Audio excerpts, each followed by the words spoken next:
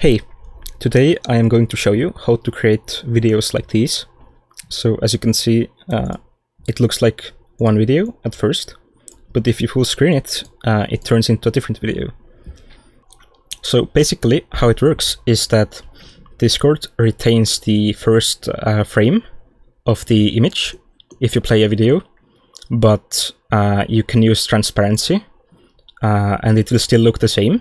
But if you full screen it, you can see it will actually just show parts of the original image, and this way you can make it look like a completely different image.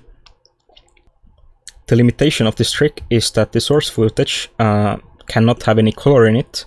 So if you want to have a color, like here you can see the sea is blue and the sky is gray, then you must make sure that your original image has the same colors in the places you want them. All you can do is you can like make parts black, or you can make them the color that your original image was like. So let's quickly create a new video like this. You're going to need a image you're going to use as the decoy, and image or video that you're going to hide in it.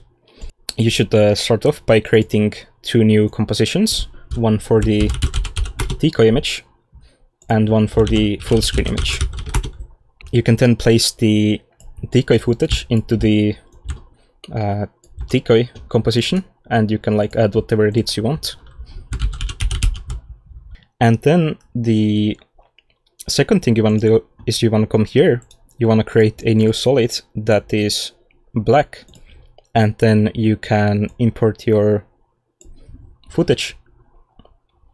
And how it works is that the light parts are going to be taken from this image and the dark parts are going to be black.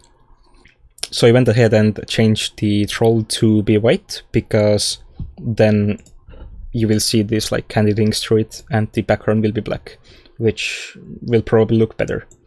So now you're going to want to combine them in one composition. So I'm going to create a new composition and call it main. And here you're going to want to go to your full screen composition and look up an effect called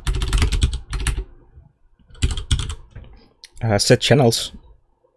And in this effect you can change this value here to be luminance. Now this here might look a little odd, but that's okay.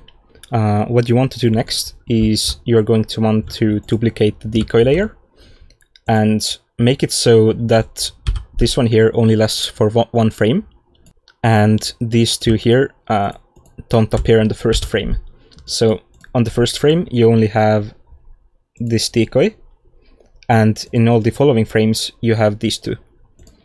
Now you're going to want to come to this decoy under full screen and change the track matte to be alpha. And if you don't see this option here, you can probably get it by clicking this button. And now you can see a preview of what your video will look like in full screen. So this first frame is what they see without full screen, and this is what they will see with full screen.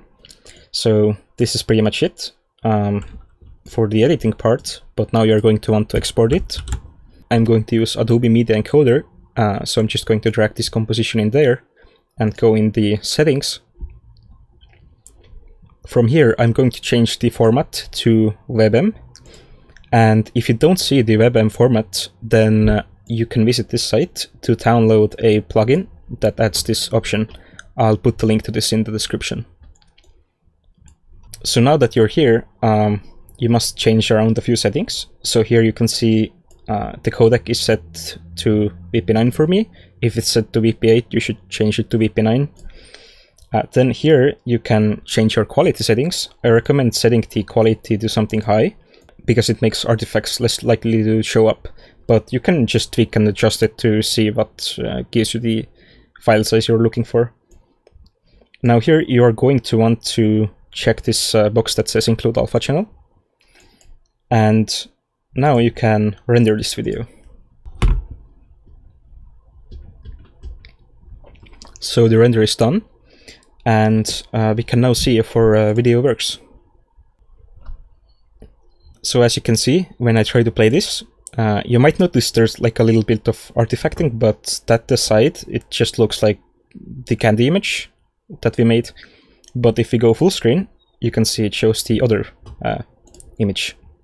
So that's how you can create your own full screen meme videos. I hope this tutorial is good enough, because I made it in quite a rush, but thanks for watching and have fun!